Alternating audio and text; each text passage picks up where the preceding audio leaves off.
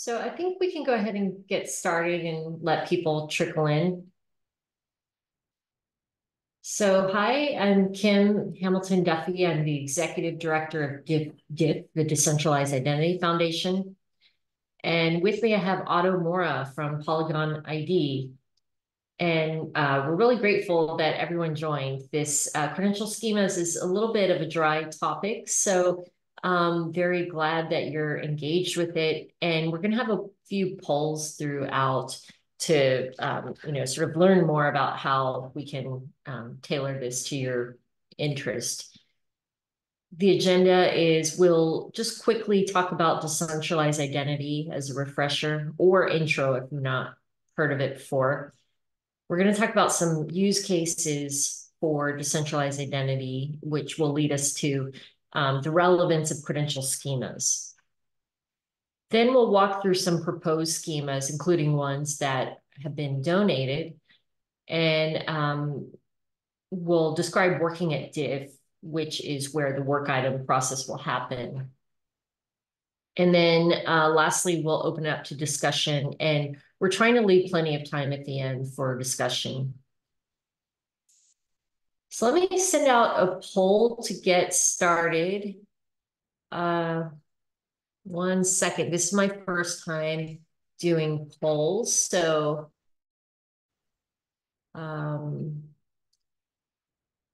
yeah, you're my test subjects. So can you see the poll? Yep.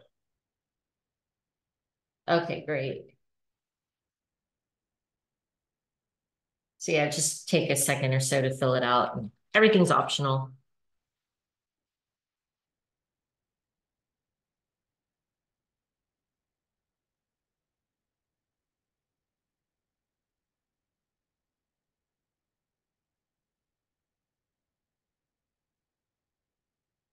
And if you're just joining us, we're doing a poll.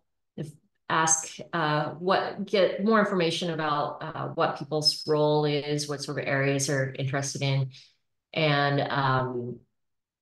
how familiar you are with decentralized identity or SSI.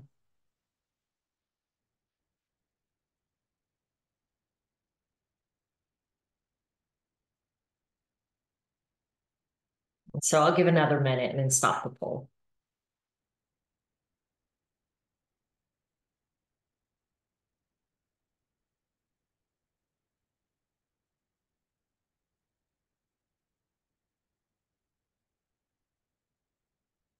Okay, this seems good enough for scientific results. So I will, I guess, end it now. And looks like we have quite a few advanced people, but we are going to stay at the beginner. We're not going to assume advanced knowledge of it, but we've tried to tailor the talk so that we can keep it very sort of what's relevant about decentralized identity to schemas and the overall discussion. So I am not sure what you're seeing right now, but in theory, I'm sharing the results. So can you still see my slide deck? Yep. Okay, great. Sorry, I'm totally new to this. So, okay, I'm going to stop sharing that and we'll go back to the deck. And effectively, decentralized identity, the way I define it is a set of technologies, standards, and principles that provide individuals with control over their digital identities and personal data.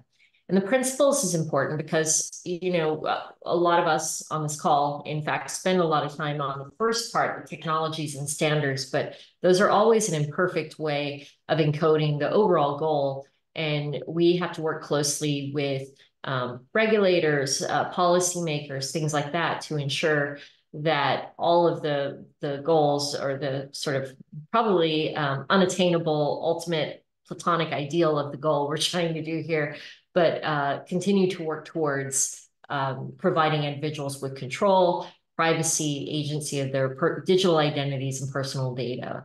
And this has been an issue for a while. It's something that's coming up more and more, especially lately. And so we want to do what we can to give people privacy, agency, the ability to exert control. And so why does it matter? There's a lot of reasons why decentralized identity or SSI are why we work on it, why we consider it valuable. The privacy, security, the fact that it can establish bidirectional trust. So online, when you interact, when you're sharing a lot of data, it's for organizations to put trust in you, but that bidirectional trust isn't there. We as consumers or individuals are still very prone to phishing attacks and all these out of band kind of communications that are not trustworthy. So a lot of the technologies we're talking about are really focusing on that critical advantage. Streamlined onboarding, I've highlighted this one because that's really a practical benefit that we're going to focus on in this webinar. But I think what is really exciting about these technologies, standards, and the principles is that ultimately we're trying to open doors to new economic and social opportunities and the ability to transform lives. So, for example, alternative forms of credit assessment, say if they could be based on reliable proof of payment history, all these forms of digital credentials that could provide you with markers of trust and increase your opportunities. So with that, we're going to move on to the use cases. In general, after each section, we're going to leave some time for questions. So actually, I'm going to look at the chat and see if there's any sort of pressing questions right now. Okay, I'll keep going, but keep in mind that we will be breaking for questions in between. So some use cases that we're interested in as part of this new Decentralized Identity Foundation work item include KYC, KYB, which know your customer, know your business, AML, or anti-money laundering claims, and then lastly, age verification, so ensuring age-appropriate access to services and content while minimizing the amount of information disclosed. So just keeping it to the bare minimum that needs to be proved, whether it's over 18, 21, et cetera. And so again, in orange, we're going to focus a bit on a use case of KYC, KYB in the context of decentralized identity. Some current challenges in KYC, KYB, and I've adapted these from Check's blog, who is actually working in part of this working effort. And so high costs, traditional methods for customer onboarding are very costly. It's a known impact to financial services, so costs and time inefficiencies, the amount of time it takes to perform this and have people on hold while they're waiting for this diligence. And then the complexity of complying or of ensuring compliance with all these different regimes that are needed. This is something that's challenging and very resource intensive. Let's see. Okay, so there's a lot of information chalked into this slide. So, we're not getting into too much detail on how it works in a decentralized identity context, but the highlights of that in decentralized identity, there are issuers of credentials, there's subjects or holders. In our case, it's going to be the same. So that's the person who the credential is about and who is holding it. And then we have a relying party or a verifier, and that's who you're presenting it to. So for example, say if we have an issuer that could issue a KYC check, and then they're issuing it to me, the subject. So I also hold it in my credential wallet, and then I could go share it with a relying party, which might be a new financial institution that I want to do business with. So in this flow, the flow starts with the subject requesting a verifiable credential from the issuer. The issuer validates the request, does any diligence needed on the subject, and then issues the VC, turns it back to the subject. In step 3, what happens, the typical flow would be the holder of the credential would go, pursue, say, equivalent to opening an account with the relying party. But the relying party says, wait, show me a verifiable presentation, which is one or more verifiable credentials in whole or in part. And then my wallet or agent, so wallet you could think of as just, your phone with your storing your, like your Apple Wallet kind of thing. And that will have software that helps you retrieve the verifiable credentials matching that request. They'll package them, sign a response, and send it back to the relying party.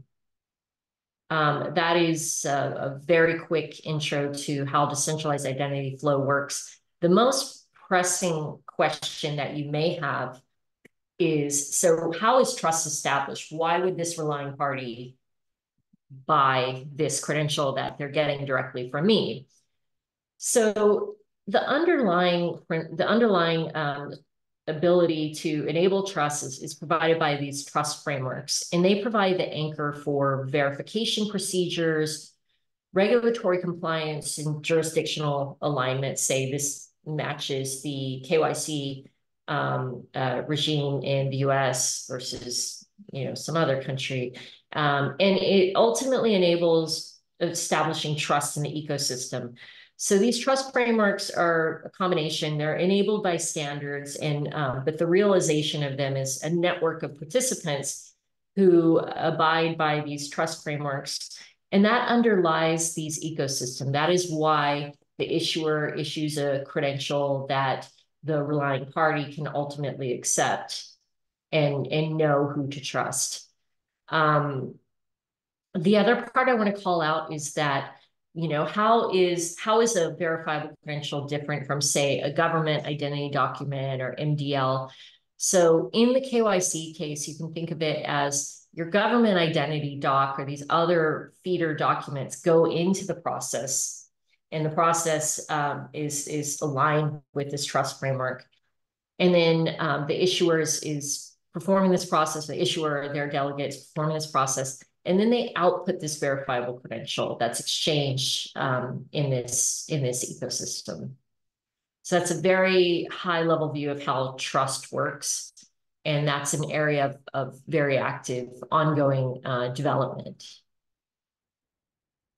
The benefits of this approach in the KYC, KYB context, and I know it's why many are on the call, this is something that we're seeing a lot of market interest in, is cost reduction. And again, I've adapted from Check's blog, but they've observed the ability to slash KYC, KYB verification costs up to 90%. The convenience for individuals is really important. So instead of re-requesting all of the information again and again, it sets up these flows where it's sort of like, from a relying party perspective, they can act as a digital concierge. They basically, the customer just shows up, presents the data that they approve of, they consent to, and then it instantly unlocks an experience that's customized to them. And they didn't have to fill out all of these forms. The other aspect is that it's drawing a lot of attention in its ability to align with regulatory requirements. And you're seeing this happen throughout the globe. And that's an area of continued but very active development. Another reason is that people are very appeal is the ability to avoid vendor lock-ins. So the idea that you are not actually, whatever sort of credentials, your whole verification or onboarding process is not bound to just one vendor. And then, of course, there's the robust privacy aspects in the decentralized identity context, whether it's through the credentials themselves or privacy preserving signature suites like zero knowledge proofs. Privacy is very important in making sure that only the data revealed is what's absolutely necessary. And then lastly, these approaches are future ready in the sense that they align with emerging global standards. So we're about to get to the meat of it now. With that introduction, I don't see any questions in the chat. Anything before we move forward?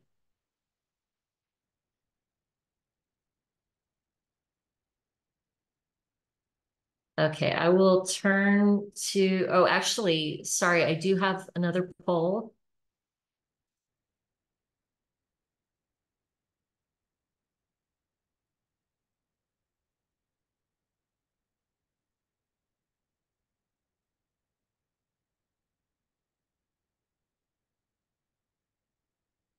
Okay, so in this one, if you're not very familiar with decentralized identity, keep in mind all of these are optional, but what we're getting at is, in your opinion, what is the most impactful use case for decentralized identity? And there's an opportunity to select other. We're really interested to know what is your single answer. And then also, what do you see as the single biggest challenge to adopting decentralized identity solutions? And it's okay if to both of these say you just don't see a need for it. That's all very useful information.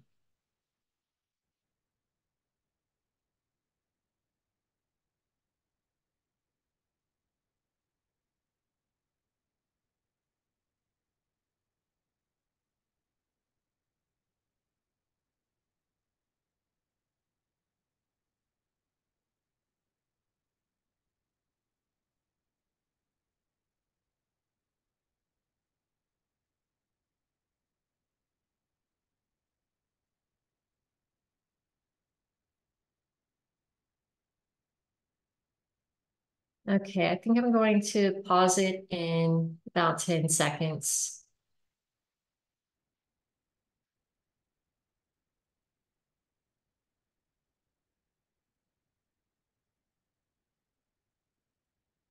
Okay, now I'll stop it and we'll see what we got. So a lot of enhancing privacy, security, streamlining. Oh, let's see. And I'll share these afterwards. So some really good answers. What do you see as the single biggest benefit or challenge? Lack of awareness, understanding, concerns about regulatory compliance, and then also we'll look at the other.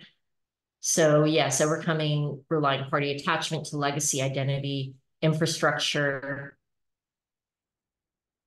and also the importance of SSI as an island is not useful. We need the ecosystem, and yeah.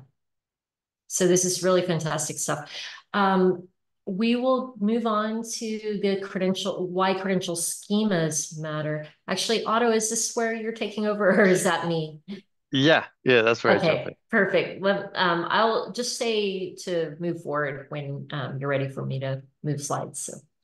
All right, perfect. Sounds good. Go ahead. Yeah, so as Kim was saying, we're trying to enhance interoperability and reusability, but in order to do that, we need to have consistency across the different credential ecosystems, right? So first going over like what is a schema, right? A schema, as shown here, is sort of a template which specifies which attributes a credential should contain, along with what type of field each credential would contain, right? Whether ones are date fields or numbers or strings. So that all goes into defining what is a schema. It also has, kind of interpretation and use connotation to it as well. So, some schemas will have more detailed information than others for certain particular use cases. And the main idea is that we have consistency and interoperability, right? So um, the schema that I create is sort of this Lego brick with this particular shape, and this other schema with another credential ecosystem, maybe a different Lego brick, but we want to try to have interoperability by having the fields that each of them is using be consistent. And so that gives us more opportunity to create sort of reuse and interoperability as Kim was describing earlier. Okay, so what you can see over there in the screen is just like a little table format, what we call like sort of an abstract schema format, which has like the field names, the description of each field, the type, and whether each field is required or optional, and some additional comments. So that's sort of the base from which we begin, and then we'll show you later a little bit of how we're thinking of kind of implementing this on each of the credential ecosystems. So yeah, so as was mentioned, credential schemas do help establish trust in an ecosystem, right? They boost efficiency.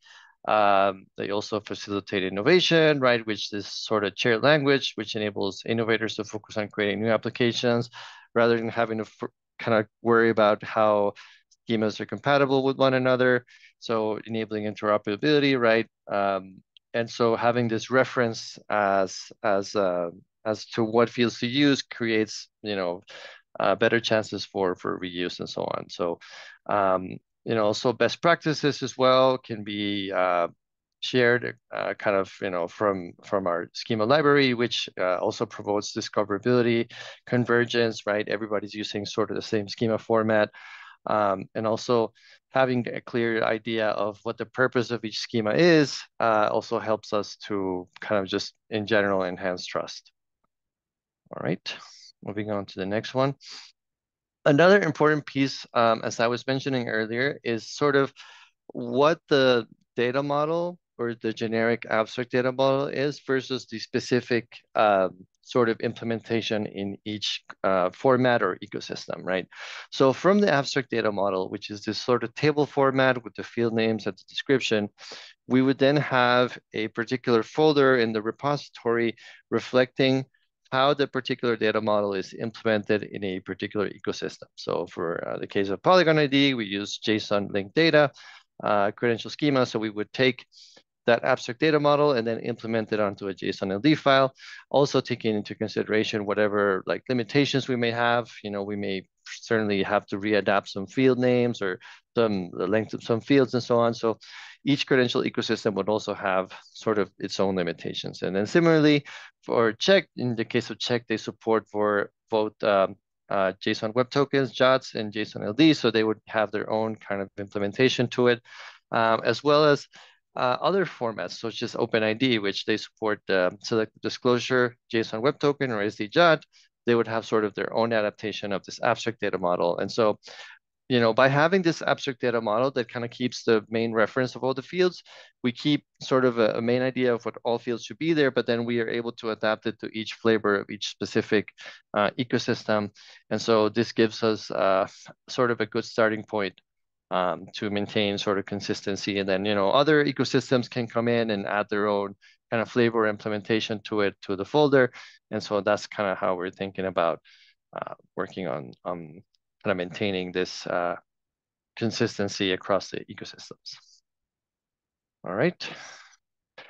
So jumping in here into our proposed, first off, like on that particular question, maybe I just wanted to pause there.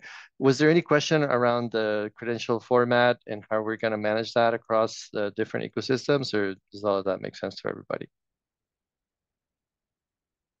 I don't see any in the chat. So anyone, if you have questions, feel free to add them to the chat and we'll tee them up. But otherwise, I think you can keep going.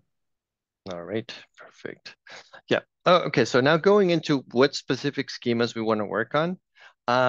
This is the sort of initial list, right? And we're always going to be attentive to other folks in the group bringing in ideas as to which schemas they want to prioritize. This one is sort of a basic KYC model that we're starting with, which is sort of just like the base set of fields that you need for identifying a person for KYC type purposes. And then this one we're actually donating from Polygon ID. We've created this schema with the help of various KYC issuers in our ecosystem. And it kind of aligns with all of these standards that you see out there, OpenID Connect Core, OIDC for identity assurance, the EPSI sort of natural person schema. So we've collected all of that and created this basic KYC model. And the idea is we're going to donate to the Decentralized Identity Foundation, then also put it up for feedback from the group and kind of enrich it and kind of standardize it and kind of contributed to this effort. Also, there's another one which I think is highly relevant for proof of humanity. being able to prove that a person is a human and kind of having a standardized credential for that, we think is relevant, as well as proof of age, which is something that is also becoming more relevant as more legislation kind of enforces, you know, persons needing to demonstrate their age online. So we think that'll be a relevant one. And then finally, another one that I wanted to highlight is sort of this anti-money laundering or sort of sanction list check type schema that we're going to work on. And then this one, I just wanted to call out the fact that the folks from Checked are very graciously also contributing some of the good work that they have been doing in this space onto this effort. So we'll be able to leverage that as part of the work on this work item. So those are the schemas that we're thinking about working on. And I did see some questions.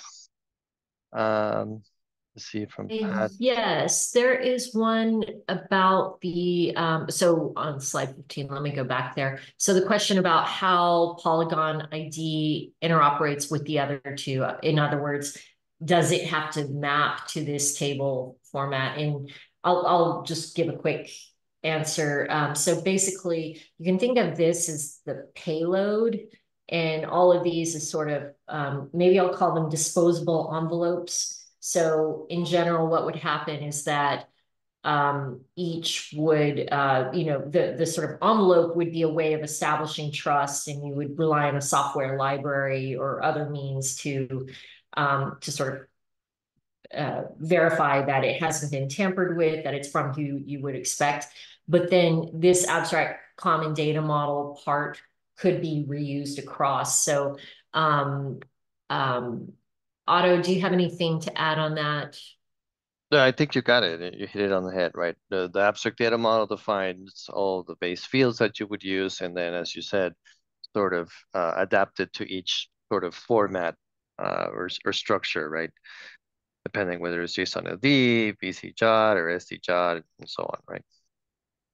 We have some more great questions. So next is Richard Esplin. How do these standard schemas relate to the work at schema.org?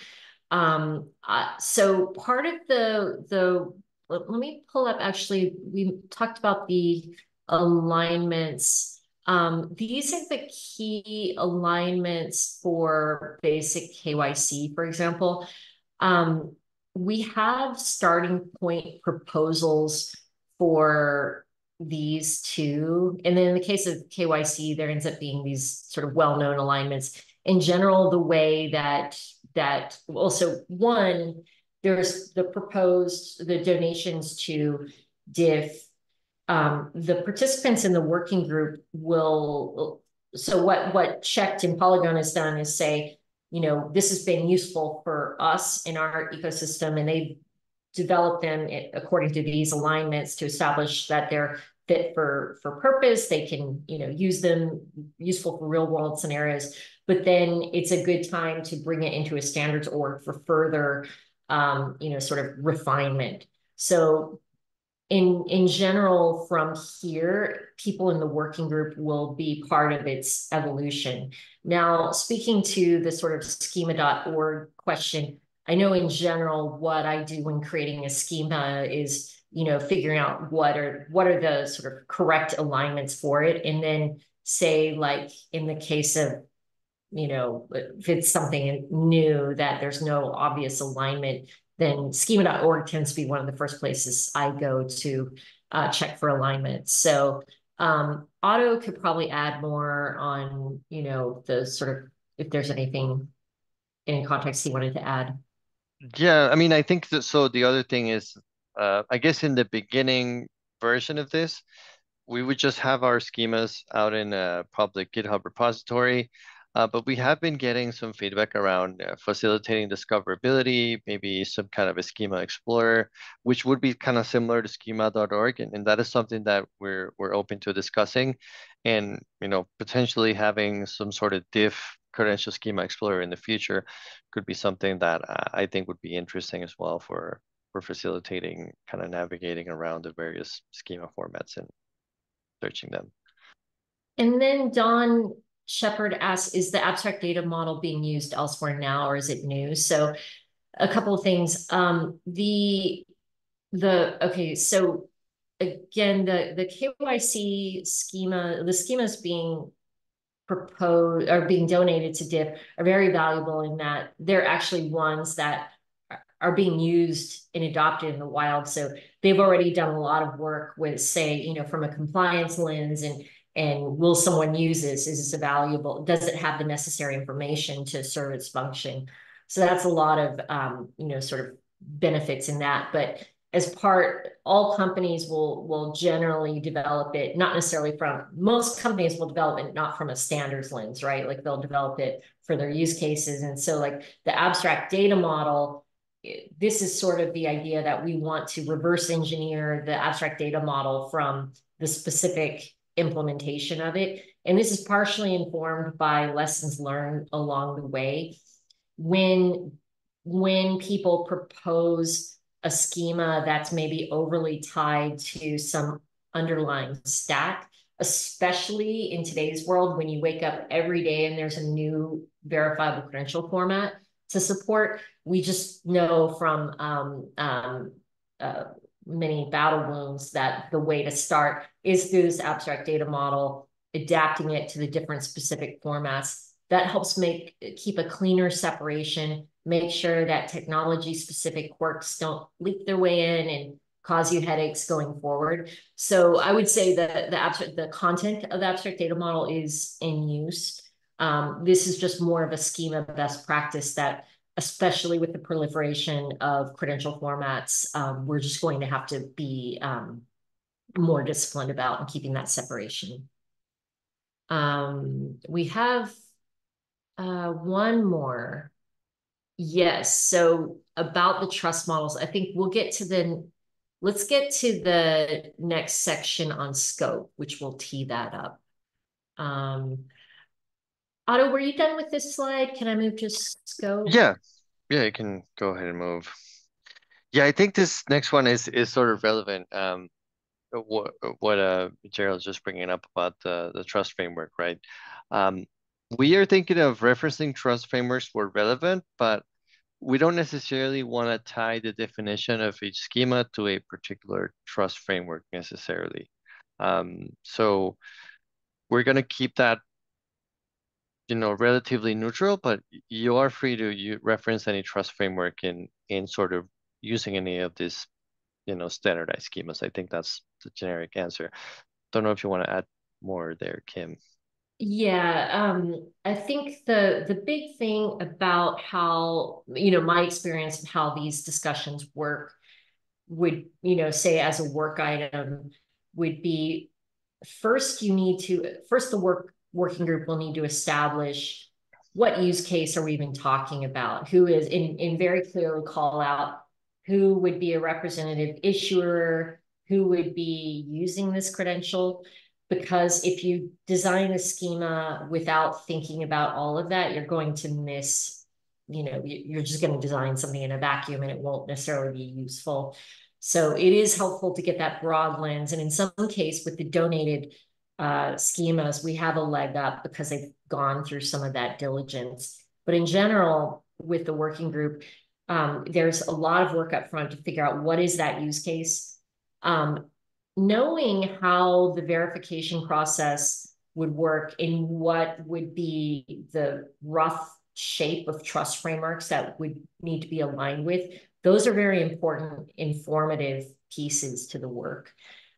We do want to design it so that those aspects are not in scope. So for example, the working group at DIF that would focus on the schemas are not going to be discussing what is the optimal verification process going in a KYC credential, or what are the frameworks that, how do we align with this specific trust framework? So, we want to understand the general shape of it to the extent that it affects the work that we're doing. And those are very important to establish up front.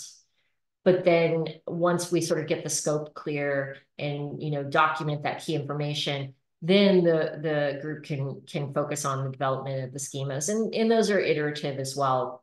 The things that do need to vary and do need to be in scope have to do with extensibility and customization. As we know, whatever is developed is not going to be, sufficient for all use cases. And so There's common extensibility hooks. Some examples of those include a framework for what I call, from software terminology of globalization, localization, the idea of taking a thing like a KYC credential that will need to, it is slightly different depending on the jurisdiction. And so what is the kind of abstract form of that, the globalized form, and then localized? How do you adapt it to a specific jurisdiction? So these are the kinds of things that would need to be in scope. We have more questions, which is great. Thank you, Seema. She probably dropped already, but. Okay, Marie has a good question about whether reusable KYC is practical in the short term, and we'll get to that. And then there's listing to actual trust frameworks. So yes, actually, and we will get to both of those. I'm going to do the last section on working at DIF.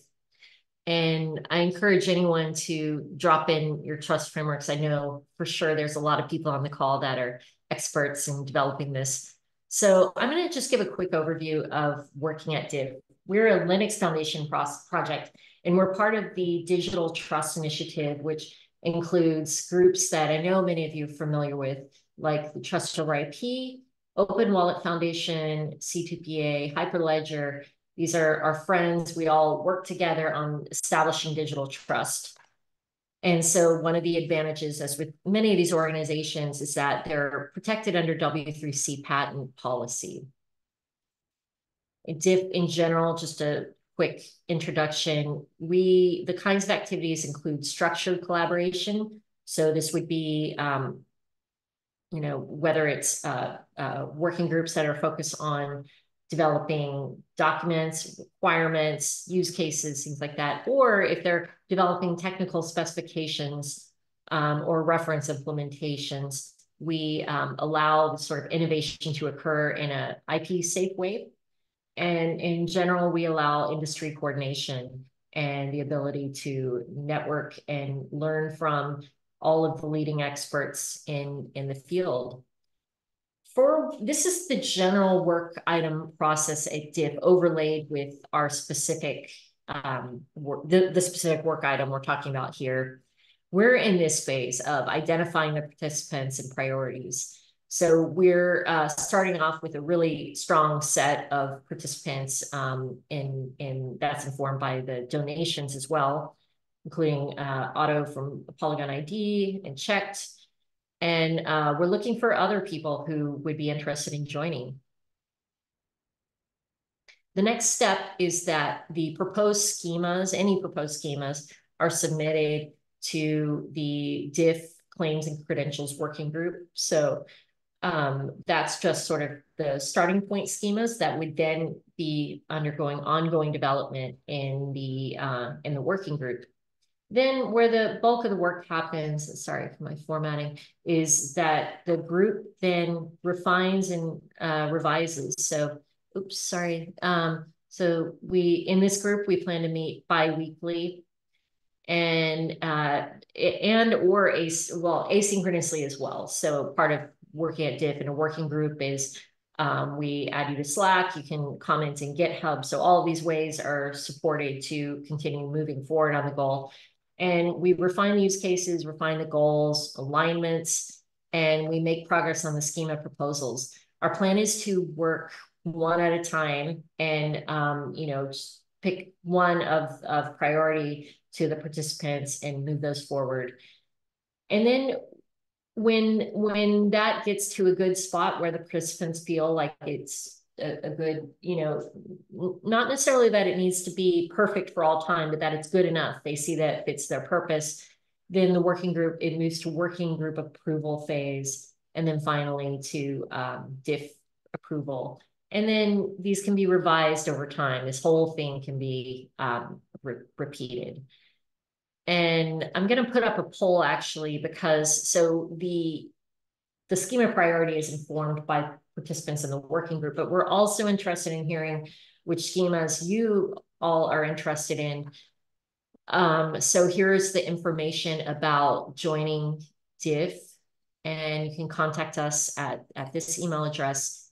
And for this working group, for this work item, we are targeting end of May start date Wednesdays or bi-weekly, sorry, at this time. And we have some other information about staying informed with the community. We'll send out email with all of this information. If you're interested in participating, but these times don't work for you, we're interested in hearing that as well. I'm going to tee up a a poll. And while I do that, Otto, feel free to scan through and see if there's any questions that you want to add. Yeah, I think there's a raised hand from Dimitri. If Dimitri wants to jump in and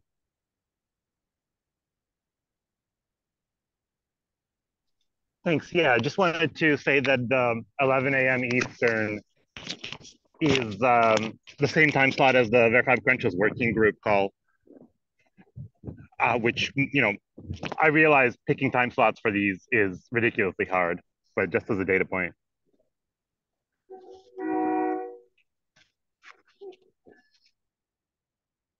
Oh, wow. This poll is not good. Ignore question 1. I don't know what happened there. But questions 2 and 3 are good. Did you hear the comment from Dimitri about the time for the? Yes, I'll make a note of that. All right. Yeah, we'll align on what's the best use or the best time. Yeah, and actually, let me be more concrete in this call to action. So do email this email address, if you're interested in participating. Dimitri, I know how to find you, but in general, email me here if you're interested in joining this. We'll send out a poll of availability for the regular working group. So I'm just going to make a note here. So it's with the DID working group, right? All right. Dimitri, was it the DID? It was the VC 2.0 working group. Oh, VC 2.0. Okay. Okay, sorry, I didn't catch that. And I'll update the DIF calendar as well. The other thing I think is worth mentioning here is that there's varying shapes and sizes to credential schemas, right? So we've sort of defined one. We're saying this is what a basic KYC schema looks like.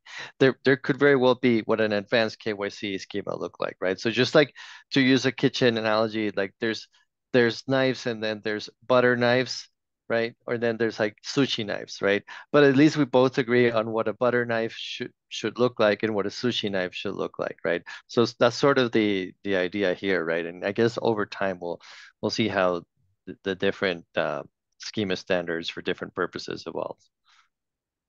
That's a very important call out that we didn't get to in terms of, if you think about it in terms of the levels of assurance. I like the butter knife, sushi knife better, but, when you come to industries that are highly regulated, there's a different set of concerns, of course. One thing I noticed recently that TBD and Block is doing is a proof of customer credential. So there's all kinds of, interesting credential types that we're seeing people are finding value out of. But it's actually really good to see that there's maybe it's because we also, these polls are not scientific, I realize that, but, we did brand it as reusable KYC. And so, but good to see a lot of participants are interested in that. I'm going to end the poll. It looks like the answers are trickling off. And I do want to get to, I love the spicy questions. There's is this valuable at all? And thank you people for bearing with my question 1. I don't know what that was, but okay. So, I meant to share results. So what credential schemas? So KYC, AML, a lot of interest in that. Then KYB, proof of age, proof of humanity. Let's look at the other credential schemas. Known customer credential. So yeah, that's exactly what TBD is finding value in. And this is great. Schema for verifiable product-related sustainability information. And then we have what best describes why your customer or why your company is interested in credential schema. So technology providers, compliance, innovation, and then future proofing. Okay, fantastic. So let's see what other questions we have. The rest of the time is for Q&A. So I'm going to get to Marie. So, okay. Oh, actually, sorry, I missed the context on it. You said, Marie, do you want to speak up?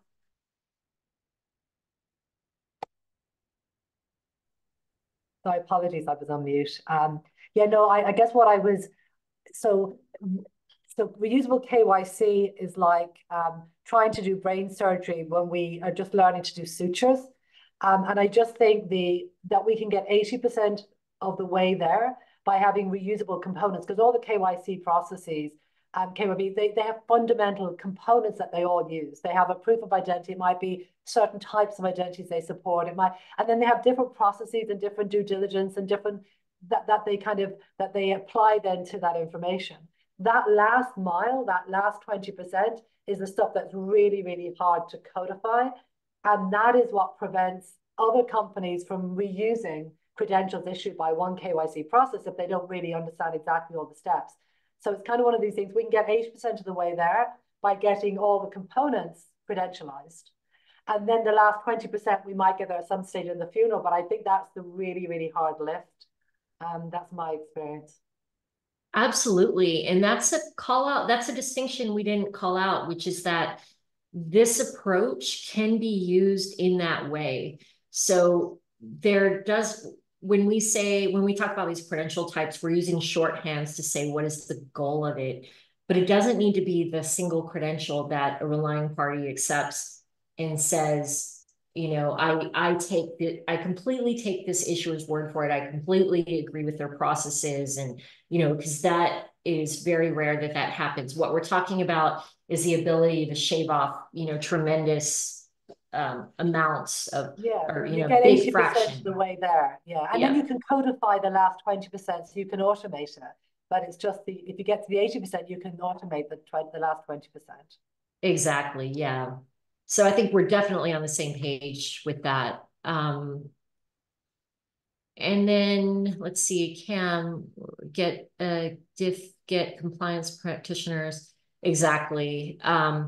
Yeah, and that's one of the benefits of how the donated schemas have evolved is that they've been developed, you know, hand in hand with compliance practitioners. And we're targeting what's different about this effort. So, and why we've pitched it the way we have. I know in general with standards groups, they tend to get the technical people and then sort of work for it in a vacuum.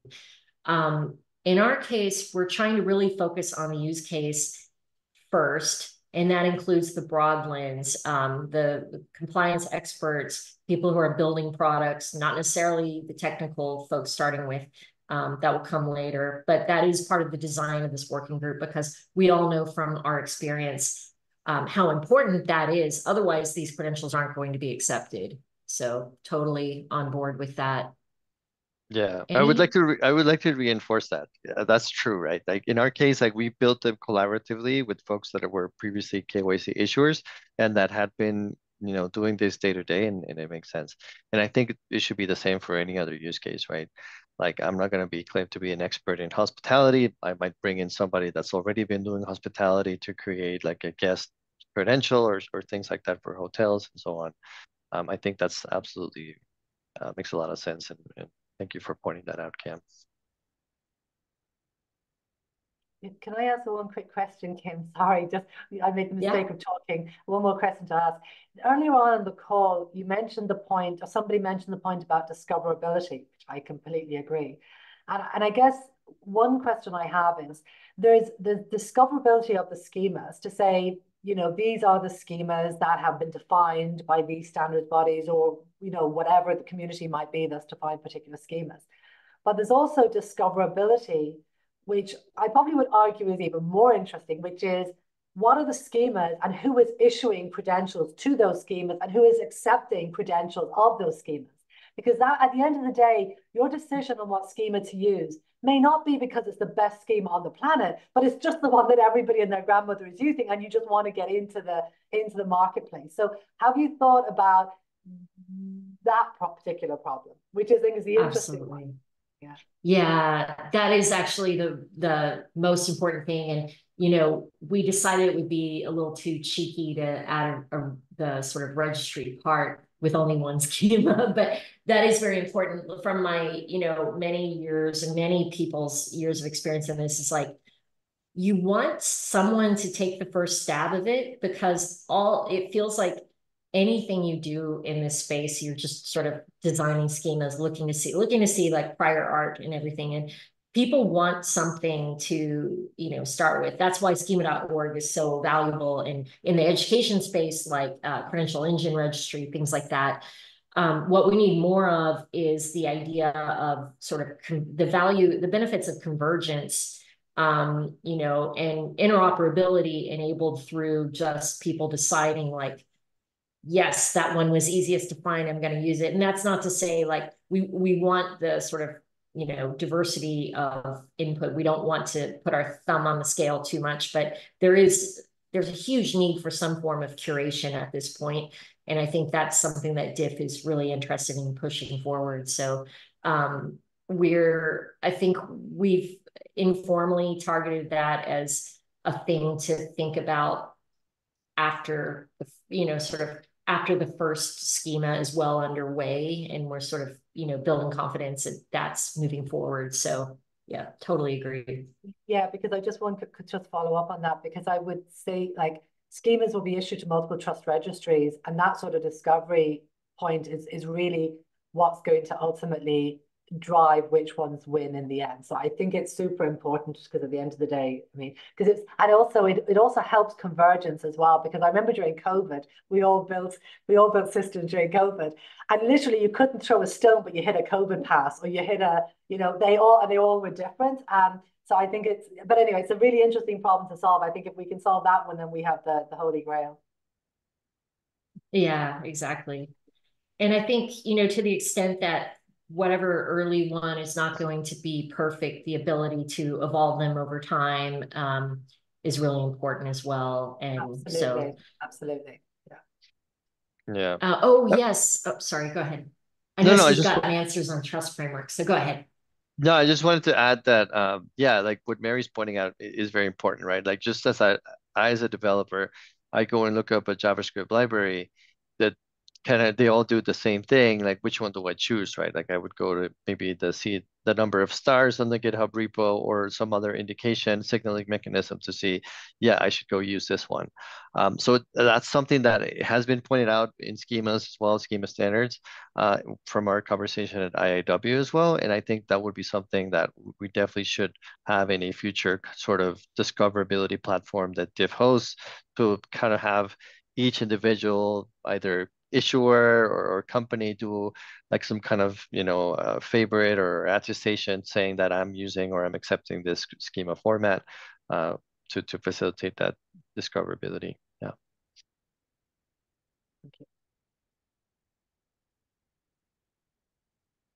And so we have a lot of great responses to the trust framework. Thank you, Richard. This is actually a really good list of them. So I think we're going to share these in the notes as well. I didn't catch any other questions. Does anyone have anything else to add?